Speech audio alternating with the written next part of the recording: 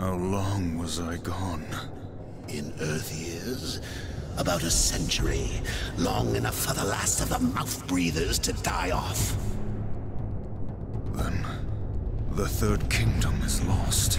Darksiders is an epic action-adventure story. It's got angels fighting demons, and Earth is destroyed. It's the apocalypse. Mankind is wiped out, and War, who's one of the four horsemen, gets sent to Earth and is actually framed for having brought about the apocalypse before it was time.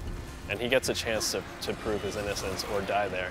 And so he's fighting angels, he's fighting demons, trying to get to the truth. Has prison made you a coward? I play War, one of the four horsemen of the apocalypse. I've had lots of dreams of the apocalypse. Very vivid ones. I have about 3 or 4 a year. Seriously. Terrible, terrible nightmares. Most people will know me as Gaara from Naruto, that's the big one, but I'm also now playing Nightcrawler and Angel in Wolverine and the X-Men. The seals were broken. I was summoned.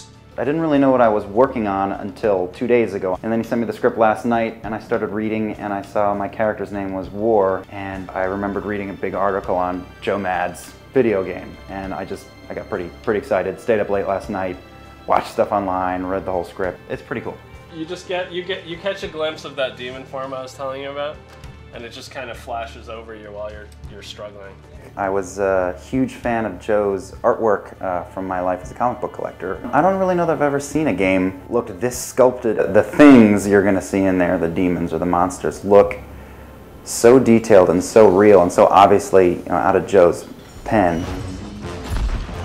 None are free while the Destroyer still breathes. The Destroyer, yes.